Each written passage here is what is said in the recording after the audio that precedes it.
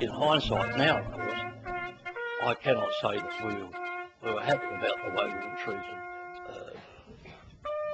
We felt later that we were like lambs on the altar of British science. Australia as a society has a unique reputation in that we're the only community who provided uranium from our own lands to an overseas nuclear weapons power to then make into weapons to bomb back on Australia. This is probably the first time that I've really talked publicly here in Australia. What happened was shameful. It would not, could not have occurred elsewhere. Essentially, Aboriginal people were denied their rights. To turn up at a place like Montebellows or at Maralinga and all of a sudden find that you're involved in the testing of atomic weapons was quite daunting. The cloud from the Operation Hurricane Bomb did in fact traverse the country, because 3 days later aircraft operating out of Townsville picked up the radioactive particles from the explosion. Most of the country was covered by these radioactive particles, especially from Operation Totem, which took place 12 months later in a place called Emu in the Maralinga area.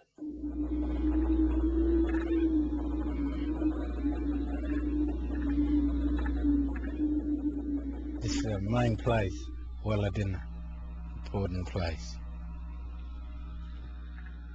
That morning, they let the bomb off 7 o'clock on the 15th of October 1953, and it was a black smoke, shiny, oily looking thing.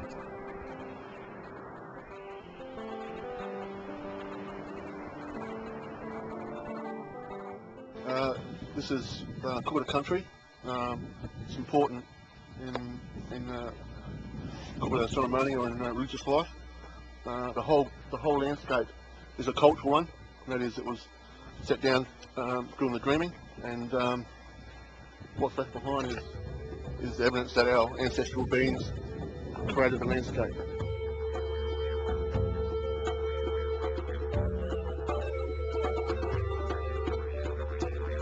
Pigawia, konjul bungkulawan yang jawia, kapi During the testing at Maralinga, the clouds of radioactive dust sucked up by the explosions were carefully tracked until they drifted out to sea. The clouds from successive explosions passed over much of the continent to the north, the east, and the southeast of Maralinga.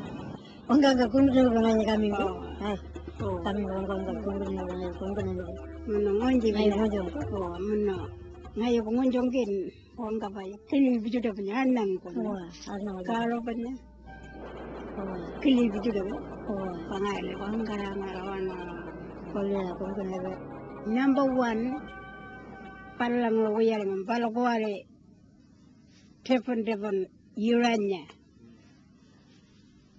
every fortune, only Maralinga, Poyokotoka, just finished.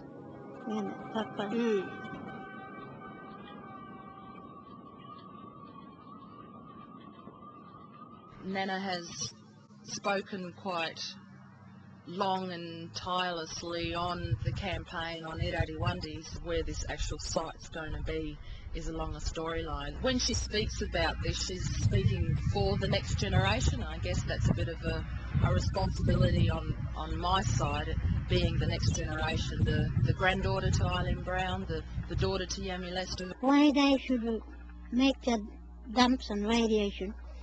Could they bury them in their own yard? You know, not paying them all up here to where we are, close to our place.